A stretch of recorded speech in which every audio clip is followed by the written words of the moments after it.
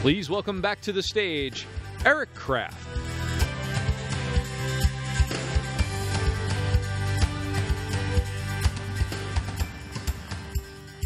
Thanks very much, everyone. Good morning. Good morning. Thank you. Welcome to Enterprise Connect 2017. On behalf of the entire Enterprise Connect event team, I want to welcome you and tell you that we're very, very glad that you're here. We also bring you greetings from our hometown of Chicago, Illinois, home of your World Series champion Chicago Cubs.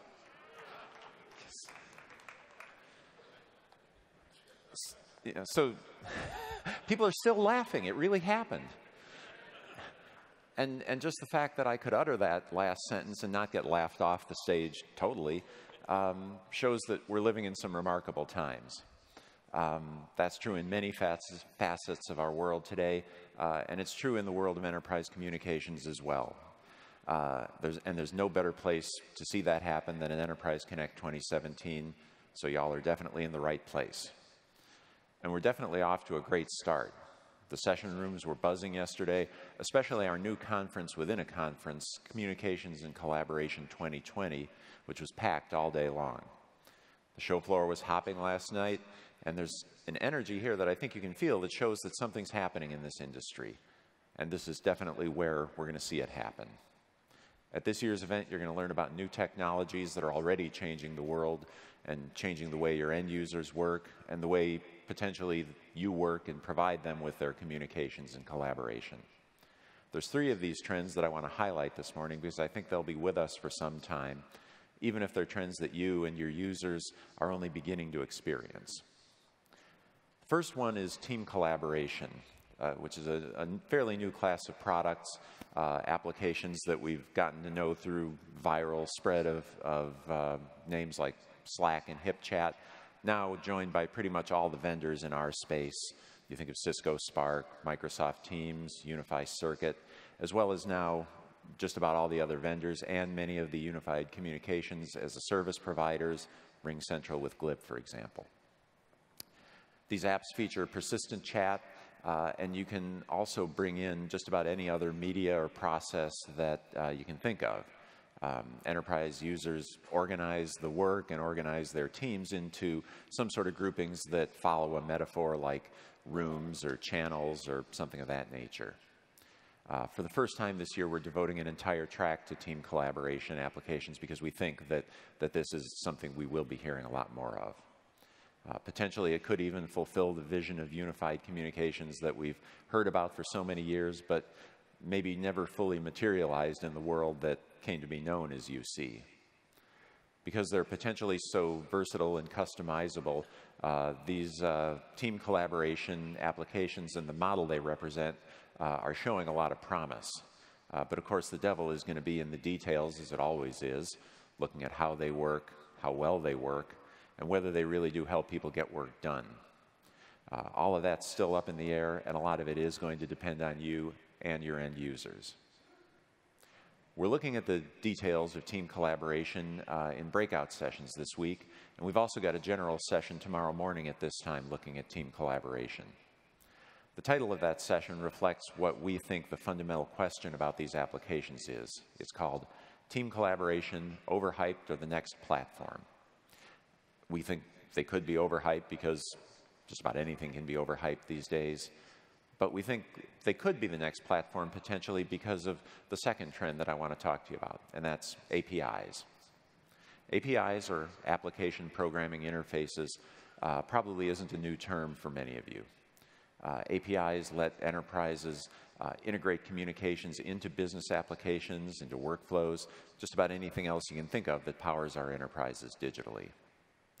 APIs are a big part of why team collaboration apps are so promising, because they let so many capabilities get integrated into those apps. Video, content sharing, you name it. We got to see APIs in action over the weekend, even before the Enterprise Connect conference started. And we got to see the results in a breakout session yesterday, thanks to our friend Alan Quayle, who brought his TAD Hack hackathon to Orlando. We'd like to thank Alan and his sponsors and his hackers for really opening up our eyes to the ease with which even a beginner can code with telecom APIs. In fact, there's a rumor that my colleague and our associate editor for No Jitter, Michelle Burbick, may even have done a little coding at the hackathon.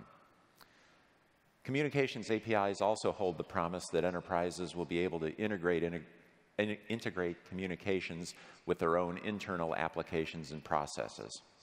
I think it's fair to say that the industry is still exploring the best ways to do this, but there is a lot of promise there, and a lot of people are making some big bets on that promise.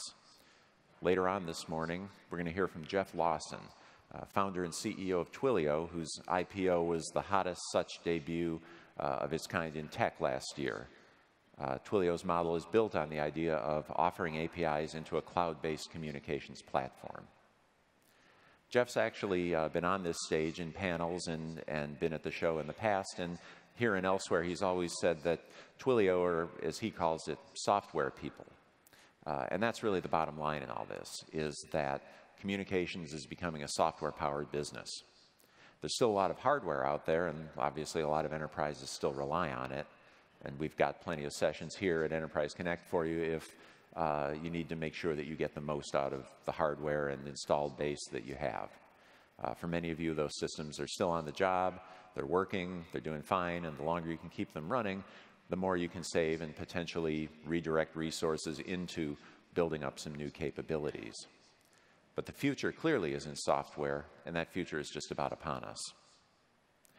The final trend is the cloud, which of course ties back into software as well. Just about everyone seems to believe that the cloud is the future of communications and collaboration. Just about all the market research shows shipments of PBXs and other CPE declining, while cloud seats grow rapidly. But it does seem likely that large enterprises will continue to view the cloud cautiously, at least for a while. Elka Popova of Frost & Sullivan, who's presenting a session on UC as a Service, or UCaaS, market tomorrow afternoon, reports that SMBs will represent the majority of hosted IP telephony and UC users through 2022.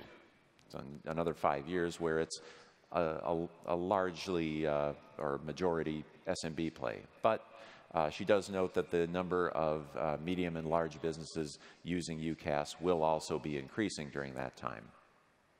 Another point that Elka makes and that we've seen transpire over the past couple of years is that the cloud doesn't just mean UCaaS anymore.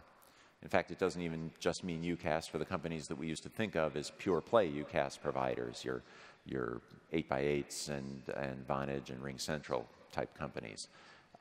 Those UCaaS providers are now offering ranges of capabilities that include contact centers, API platforms, even interoperability services that can work to attempt to tie together diverse team collaboration systems. Furthermore, there's the potential for some true disruption coming to this market, and it's coming from the direction of the cloud.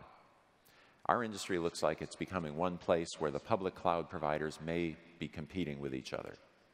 That's why the presence of Amazon Web Services, or AWS, on the Enterprise Connect keynote stage later this morning is a significant milestone in this industry.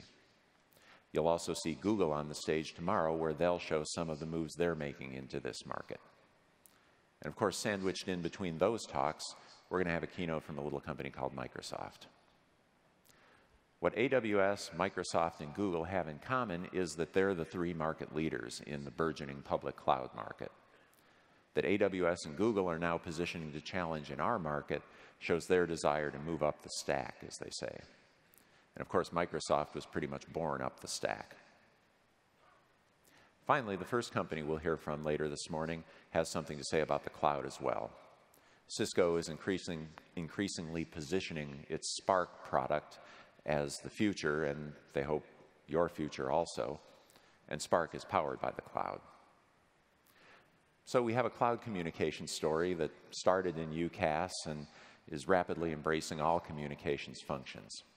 It's becoming clear that as the cloud becomes more important across enterprises, it'll be affecting communications in all sorts of ways. Does that mean you'll be migrating all of your communications to the cloud in the near term? Not necessarily. But when you have a strategic decision to make about communications, it's not likely you'll be able to ignore the cloud. So those are three of the big new trends we're watching and showing off here at Enterprise Connect 2017. And I haven't even gotten into the stuff that's even further out there. Things like Internet of Things, artificial intelligence, analytics, speech technology. For many of you, these may still be in the future, but that future may come at us sooner than we might have thought just a few years ago. So we've devoted some time here at the show and on the program to delving into these other technologies and how they relate to the communication systems that you'll be building in the future. Our Innovation Showcase program this year was devoted to IoT, and Dave Michaels did a session on that yesterday. And I hope you'll check out, there's an Innovation Showcase zone on the show floor this year, as there always is, and our 6 winners from Innovation Showcase are there. And you should check them out. It's interesting stuff, and it's something that I think may grow from a little zone on the floor to something much bigger for us. When it comes to AI and analytics, we're going to try something different. We're going to try to open up our thinking about the potential of what these advanced technologies can do. We're going to do it by literally taking the show outside. We're going to go outdoors and do our first ever summit on the lawn, as we call it. So late tomorrow afternoon, we'll gather on the beautiful Gaylord Palms event lawn for a quick session, or not so quick, an hour, talking about AI and analytics. And then once that concludes, we'll have a little break and we'll go right into our Wednesday night appreciation party. So I hope you'll be planning to stick around for those things. The bottom line here is that our industry is facing some real change in the coming years, and we're delighted that you decided to join us this week as we start to examine that change. I hope you'll take advantage of all the things we have planned for you this week in the session rooms, networking over lunch or coffee or dinner or a drink, and of course on the show floor. I want to encourage you to spend as much time as you can on the show floor, meeting our exhibitors, seeing the innovation that they've brought to the event, taking advantage of all they have to offer. I want to extend a special thanks to our diamond sponsors, 8x8, GenBand, Genesis, Microsoft, Mitel, RingCentral, Unify, and Vonage.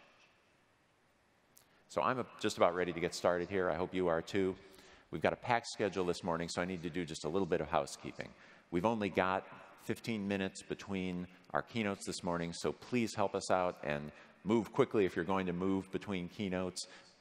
If you're not going to stay for the next one, please exit quickly. And if you're coming in for a keynote, please find a seat quickly and get settled if you can. That'll help us out a lot, help us cram more stuff in for you this morning. And another thing that's really important that I want to make sure we point out to you is if you do leave the keynote room, you've got to take your stuff with you. We're expecting most, if not all, of our keynotes to be completely filling the room, and what happens is when the room reaches capacity, the fire marshal makes us close the doors and doesn't let any more people in. So if you leave your stuff in here and you go out and then the room fills up and we have to shut the doors, we're not going to be able to let you in to get back your stuff. So please just, if you're going to leave, just keep your stuff with you at all times. That's probably the safest way to make sure that you don't have a lot of angst. So to get us started and to continue, we're going to continue our tradition that we've had now for several years of kicking off the Tuesday morning with a panel of enterprise end users who are going to share their strategies and their visions around communications. And to moderate that panel, I'm really, really happy to introduce my program co-chair, the editor of No Jitter, the fabulous Beth Schultz.